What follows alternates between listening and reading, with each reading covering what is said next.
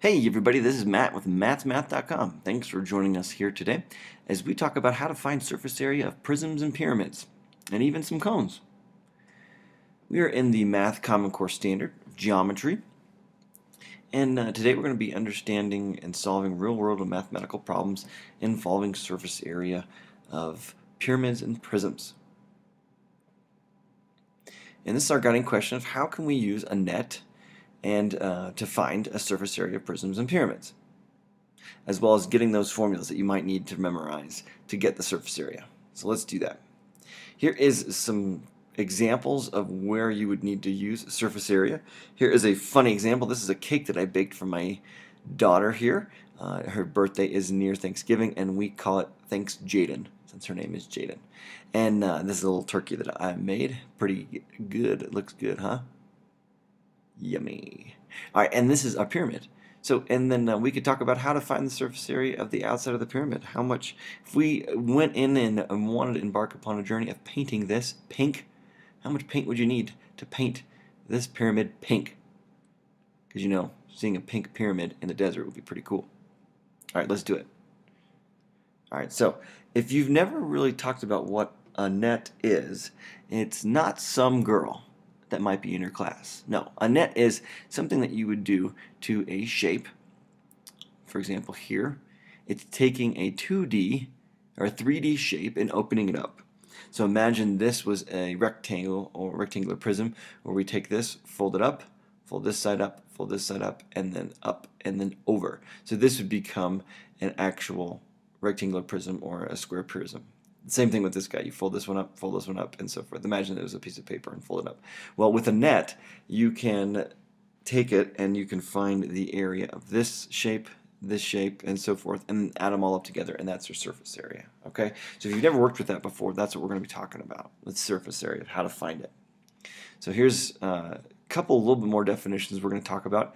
Surface area is basically the sum of the areas of each of the lateral sides and the bases. Well, okay, great, but what are lateral sides? Lateral sides are, hey, you know what? The sides. They are the sides here, bam, bam, everything around the edge there. Whereas the base is that shape that's on the top and the bottom. If you stood it upright and the shape was the same on the top and the bottom, those are the bases, okay? So the base is here and in the back, here and in the bottom there. All right, so let's find surface areas using nets. Let's start with prisms, all right? All right, let's find surface area using a net with this guy. Can you imagine what this rectangular prism would look like if we unfolded it? Kind of use your mind's eye there and imagine taking this guy apart. What do you think it would look like? All right, why don't you try and draw it? Here's kind of what I think it would look like. Something like this. So you have a bigger rectangle, three smaller ones, another bigger one, and another small one there. And let's label the dimensions. So this is going to be 2, this will be 8, this will be 8, this will be 7, this will also be 2 right here. And so now what we do is we find the actual area of each of these shapes. So this right here is going to be 16, right? 2 times 8, 16 there. 2 times 7 is 14, 14, 64. Oh, not 64. 7 times 8, which is 56. And 56 there. So now that's pretty easy, huh? All you got to do is just take all of those dimensions and add them up. So we've got those 6 areas. We add them up, and we get 172. If we wanted to do it a different way, notice that I did 2 times 7, and there's 2 of those shapes. 2 times 2 of those 8 by 7 rectangles, and 2 of those 2 by 8 rectangles. So add them all up together, and remember our units would be meters squared because it is an area. All right, what would this shape look like if we used the net? Did you draw it? Why don't you try drawing it and see what you get? All right, remember, write all those specific dimensions down. All right, and here's what it would look like. You'd take it, you'd open it up, imagine this, bring this back up that way, folding that over, and then you would be writing all the dimensions in there. And again, you'd find the area of a triangle. Remember, the triangle area is 1/2 the base times the height. And then you'd find the area of this rectangle, and so forth. Add them all up together, and you get 226.56 meters squared. Give you a quick back look at the tent here. All right. So now, pyramids. Let's just talk about what, so a couple different definitions here of what a pyramid is. There is only one base. This little square down here at the bottom, there's one base. And what would this shape look like? If you can see down there, kind of a little bit of a hint. You would take this triangle, flap it open, this triangle, flap it open, bam, that one too. All right, so notice that you've got 5 by 5 by 5 by 5, okay? The vertex is up top there, one of the things you might be seeing. And then this is what's called a lateral face, this side right here. That's called a lateral face because it faces on the outside. And then this right here is called the slant height. The slant height is the height of the triangle on the outside of that lateral face. So there it is, the height right there. All right, so the height of that was 8. So when we look at it, you've got 8 there, so the area of this triangle is 5 times 8 divided by 2. So this is 20, this is 20, this is 20, and this is 20. So there's 4 of them. So you could just do 4 times 20. And bam, there you go. That's the area of all the lateral faces. And then the area of the square on the inside, which is just 5 by 5. And then you add them all up. Surface area is that bottom base plus the lateral faces. And that's your surface area. Now, there's a way we can do it using formulas. So let's figure out those formulas real quick. If we look at it, we think about it, this is our rectangular prism here. How many bases do we have? We have 1 here, and we have 1 over there. So our formula is pretty much going to be 2 times the area of that base. Capital A being the area of the bottom and the top over there. And then, if you can imagine taking the perimeter of that square or that bottom base shape and sliding it along the height, making an outside hollow shape. So you take it and just imagine sliding it along, so you would take the perimeter and multiply it by the height. And that's it. So here's your formula. Surface area of a prism is 2 times the area of the base plus the perimeter of the base times the height. Now the height here is the distance between the two bases, so from the back and the front. The h stands for the height between the bases there. Okay, so nothing really difficult there. You just have to be able to find the area of the base and the perimeter of the base, and then multiply it by the height, add it to 2 of the areas, and you're good to go. Okay, so that's your formula. All right, now with pyramids, little different. We've got our lateral faces there. And notice, remember, how many bases do we have? Well, we only have 1, so we have 1A here. So we'll add A to N, which N is the number of lateral faces we have here, or the number of sides. So we've got 1, 2, 3, 4, because it's a square, it's a rectangle on the bottom. So we've got 4, so N here would be 4. And then L stands for the area of the lateral face. So you have to find the area of that triangle there, okay? So N stands for the number of lateral faces, or the number of the sides of the base. And then L stands for the area of the lateral face.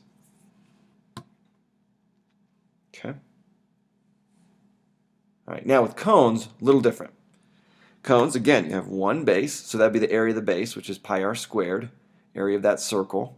And then the outside, imagine cutting it open, and then that's going to look something like Pac-Man with this little monster head growing out of there.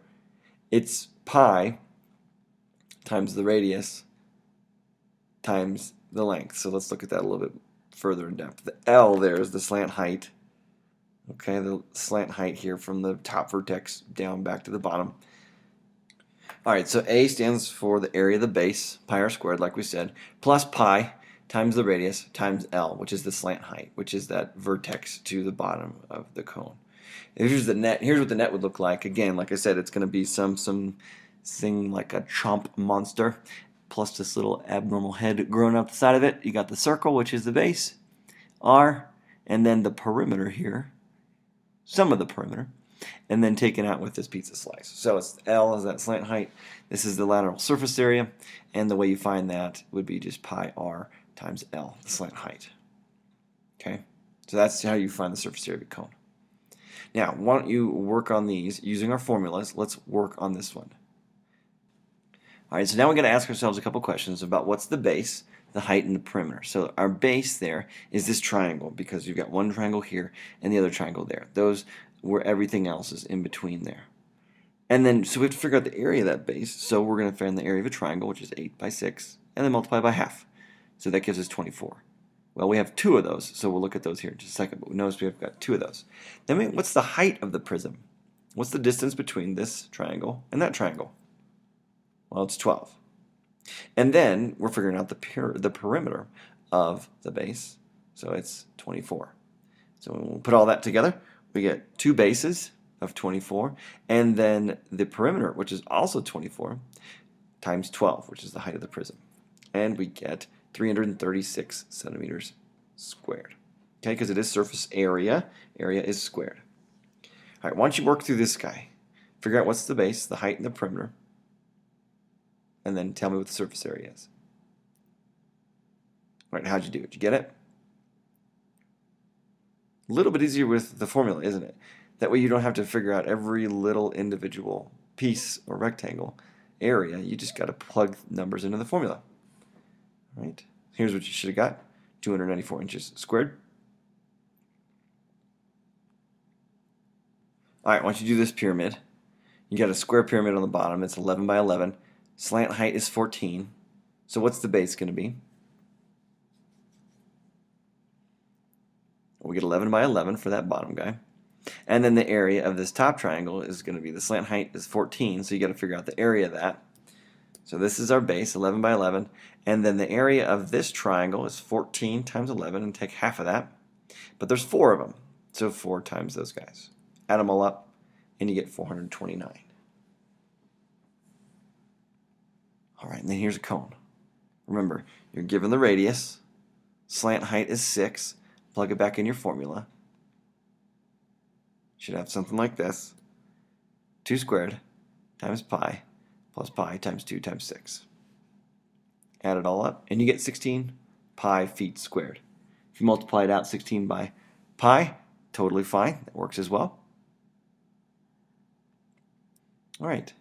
Now, you can work backwards as well. If you are given the area of the base, well, just add that to the areas of all of the triangles around the edges. Pretty easy, huh? So if you have some odd shape like this, they give you the area. So you just start with that. No big deal. Pretty easy. All right, you should have got something like this. About 1,609 centimeters squared there. All right, once you pause the video, do these 2 on your own.